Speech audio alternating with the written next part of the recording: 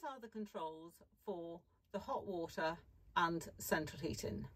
First of all, make sure that you turn the gas tap on in the cutlery drawer under the sinks.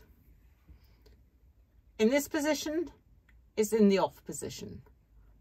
One click down to the symbol of the flame and you have central heating only.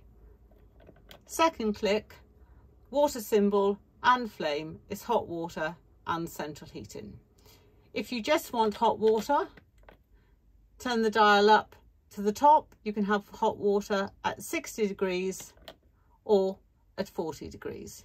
In normal operation, a green light will glow. This dial here controls the central heating. If you get a red light come up, that invariably means you haven't turned the gas on and it is showing a fault.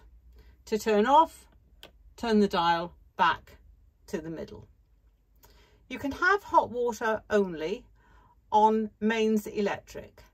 To have hot water only on mains electric, simply turn that switch on. And that's all you need to do.